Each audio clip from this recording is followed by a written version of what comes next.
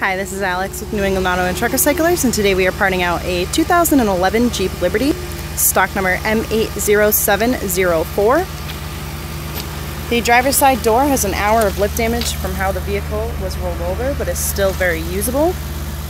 The rear door has a 2-hour dent. It is not insurance quality, but still usable. We have a good quarter glass. Also a good rear axle, 372 gear ratio. The lid does have a small 1-hour dent on the top, however is still in good shape for the year.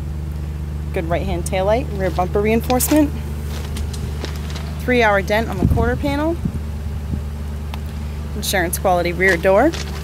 Front door good for parts, good window and regulator. Good fender with just a small scratch. Good right front knee, comes complete with the strut and spindle, also the control arm. 2 good headlights and a good grille. Front bumper good for the rebar. 3.7 liter engine that runs great. Clean oil, 77,000 miles.